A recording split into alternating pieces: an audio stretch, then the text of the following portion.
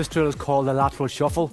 It involves Kieran working with the speed bands, moving laterally, taking small explosive steps, not letting the heels make contact, low centre of gravity, and moving quickly from left to right. Okay, Kieran, go! Good, nice quick feet. Good. Well done, and rest.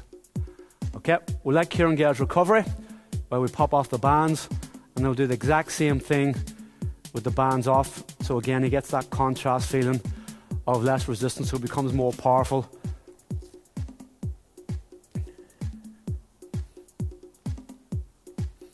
Okay, on your toes, ready?